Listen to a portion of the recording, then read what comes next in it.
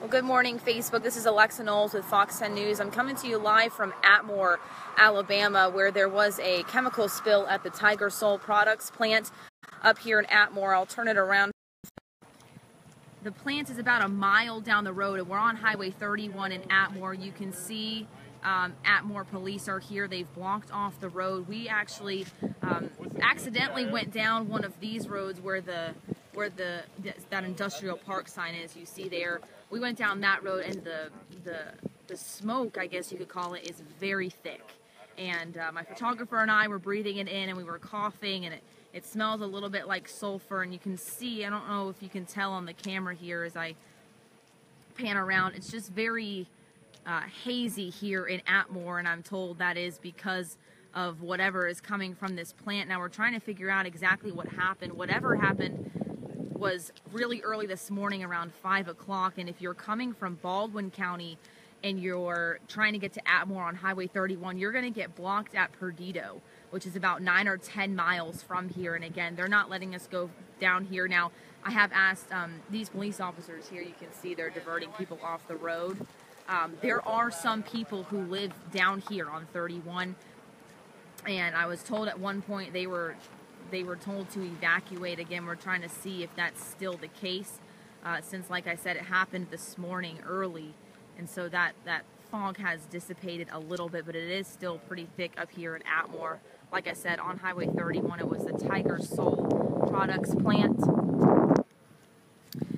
And again, I am waiting on the Atmore Police Public Information Officer to get here on the scene to tell us exactly what happened, if there's something to be concerned about here. Like I said, my photographer and I accidentally went down one of these side roads, and we ran into really thick, what it looked like, the only way I know how to describe it is smoke.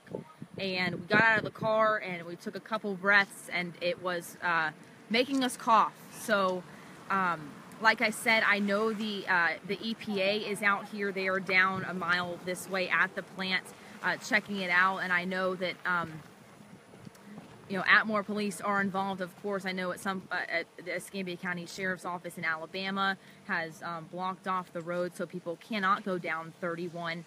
If you come from 65, you're going to get blocked here at the Atmore Industrial Park where those plants are. And then if you're coming from Baldwin County, you're going to get blocked on 31 right at Perdido. That's where I came from, and I had to ultimately get on 65 to even get here. So, as I said, as I pan around here, you can see the haziness.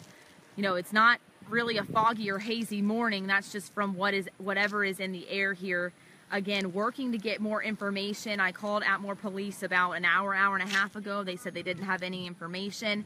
Now we're out here on the scene, and these police officers have told me their public information officer is on his way, hopefully, to give us more information about what is in the air here in Atmore, what happened. I'm hearing that it was not an explosion, but some sort of chemical spill. And again, like I said, the EPA is out here. Now, earlier when we got here, a couple of these officers here were wearing masks, but I noticed that they weren't wearing them anymore, and so I asked that question, and he said the mask that they have, the filter doesn't filter out whatever chemical is in the air here, so it was basically pointless for them to wear them.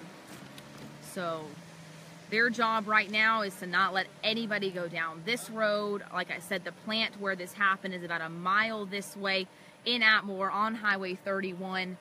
We are standing in front of the beginning of the Atmore Industrial Park, and you see, I don't know if you can tell, there's several names on this, and the one where this spill apparently happened is that last name, Tiger Soul Products.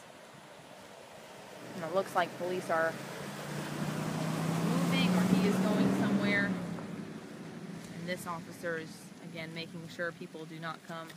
Oh, it looks like they're switching out the cars here.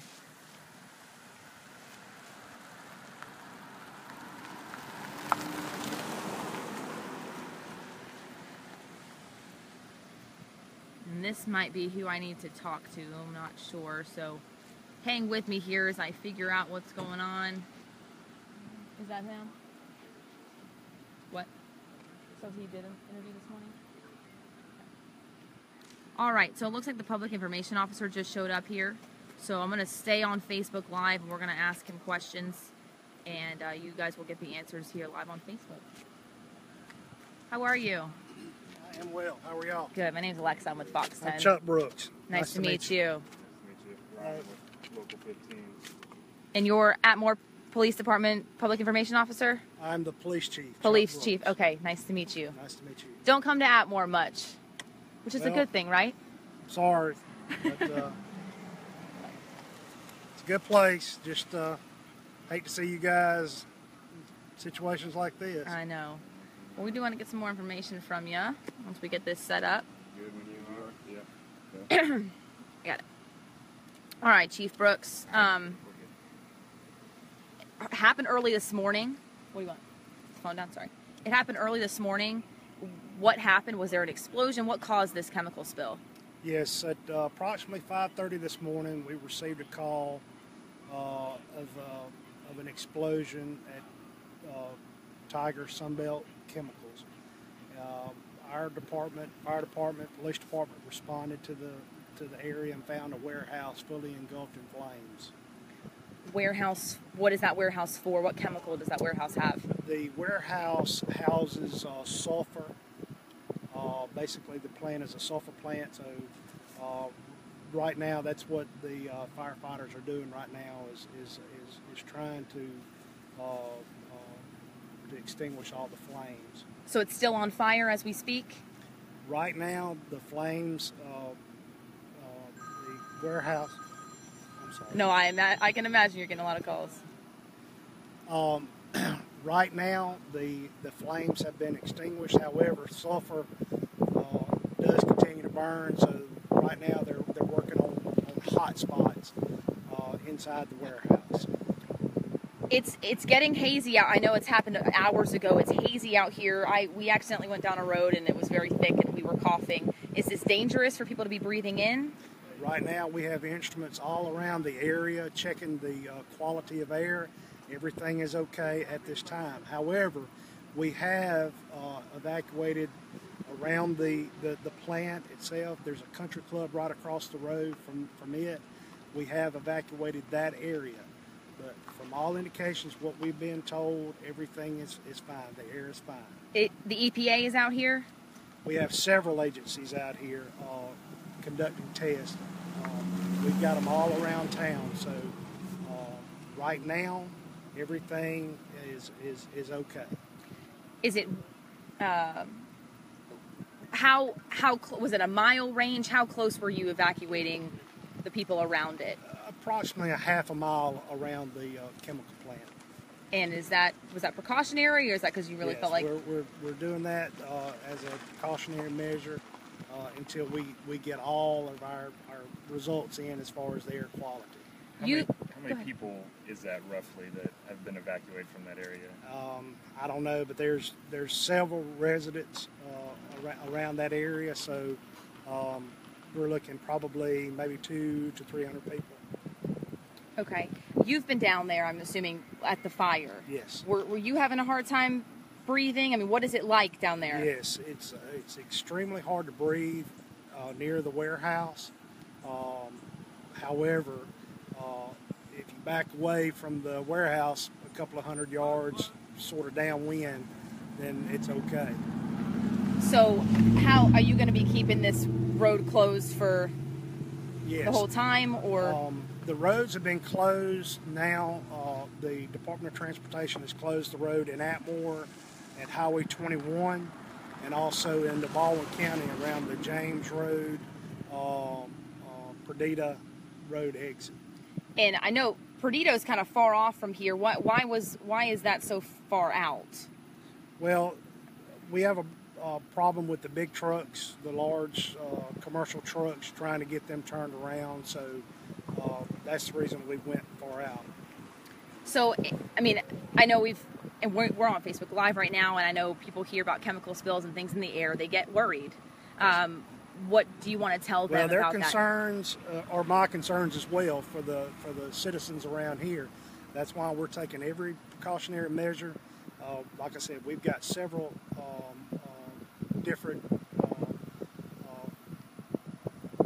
companies that have came in with their checking the air, and they're doing it constantly. Okay. So is that, obviously you also need to focus on putting out this fire. Is it going to, is anything around it in danger of also going up in flames? No, nothing's in danger. It's pretty much self-contained to one warehouse on the property. And what about the cause? You know anything about that? Still under investigation at this time. All right. Well, that's the Chief of Atmore Police. Thank you so much for your time. Thank you.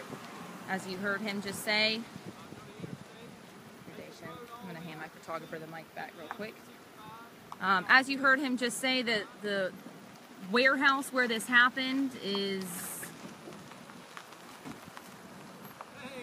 still in flames. He said it doesn't seem like there was an explosion or anything. It's just a chemical spill.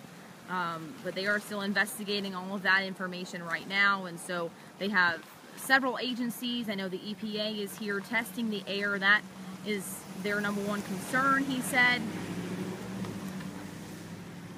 And so, yeah, if you back off of it a little bit, we went a little bit closer. If you back off, it's not hard to breathe where I'm standing. I'm about a mile away from the plant. But if you go even just a quarter of a mile in or half a mile closer to the plant, it gets hard to breathe. And as the chief said, you heard him, it's hard to put out this fire because there's sulfur, and that is igniting the flames more as these firefighters try to put them out. And so that's why they don't want anyone close to it, except for obviously anybody in law enforcement or anybody who is helping with this problem. But they did evacuate about 200 to 300 people just in case, because like he said, the smoke down there is pretty thick, and they're still trying to put out the flames. We can't show that to you because we are not allowed to go down that way. And